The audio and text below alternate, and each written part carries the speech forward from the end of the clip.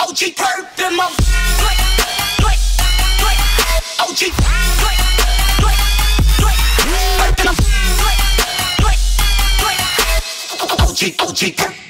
OG Purp in a play.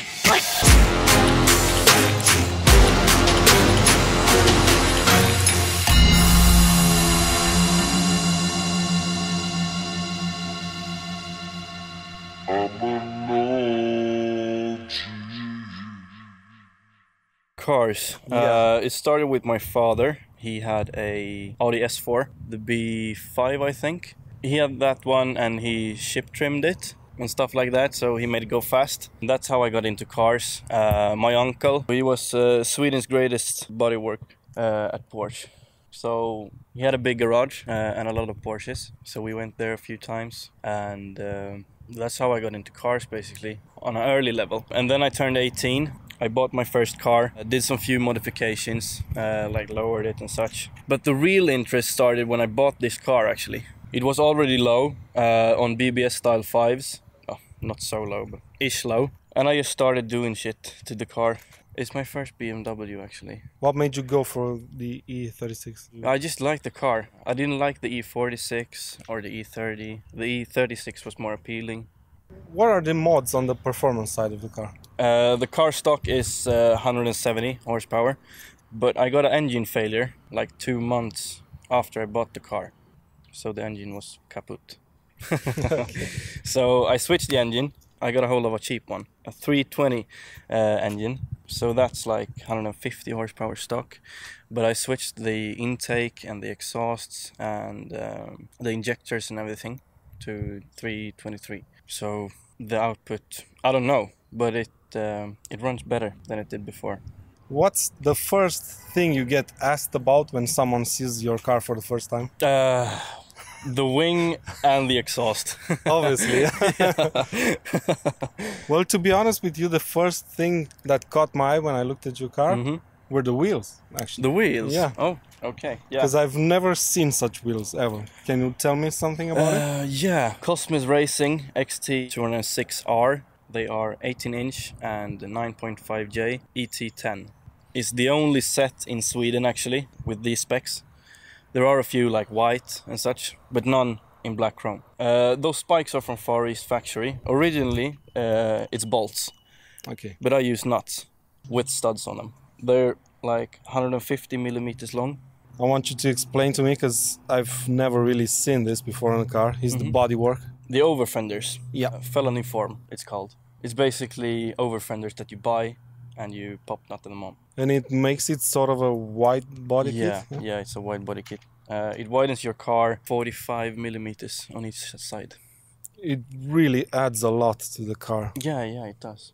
And now on to the most obvious thing on the car, that wing. The wing, yeah. Actually, I stumbled across it on Instagram. Jakub Tatara. He's a Polish drifter and he has a company called Musk Customs. He makes body parts such as body kits and wings and everything. So I stumbled across him on Instagram and I saw this wing and I was like, I gotta have it.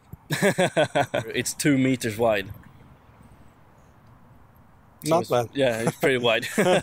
So was it difficult to mount? No, actually. I just made 2 holes in the trunk and then just mounted it.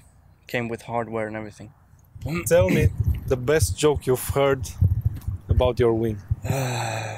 Must be Rellen Airways. Because my nickname is Rellen. And Airways because of the wing. Can I tell you one? Yeah, sure. I think this is the best picnic table for Snow White and the Seven Dwarfs.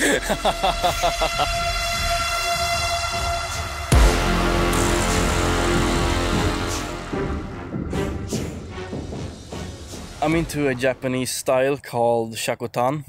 Shakotan drifting, etc. Basically, drift as low as you can. In this Shakotan genre, it's commonly used to use long tips for the exhaust. And the inner part of the exhaust, I'm guessing that's modifying because I've heard you a long way. Yeah, it's a straight pipe. Obviously. Yeah. Tell me about your plans with the car, since it's basically its last weekend this year. Yeah, it's the last weekend before it's put to sleep. I'm gonna repaint the whole car, thinking of black rose as a color. It's a deep red, Awesome. with a lot of depth in it. New wheels, Workmeister L1, with some crazy specs, of course. A lot of camber, it's coming in. So it's gonna be a little higher in the back, unfortunately. And a bacon kit, it's actually called. It's a body kit from Musk Customs as well. Makes the car look like an S13 Nissan.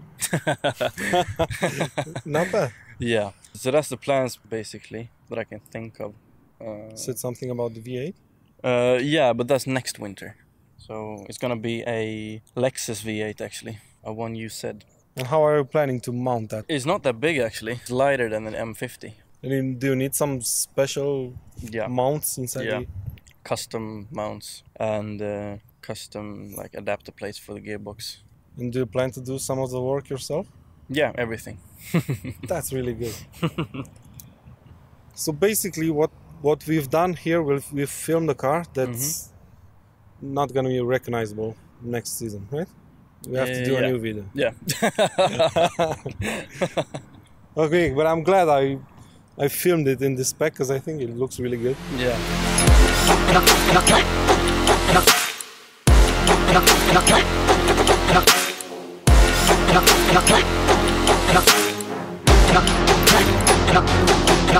OG,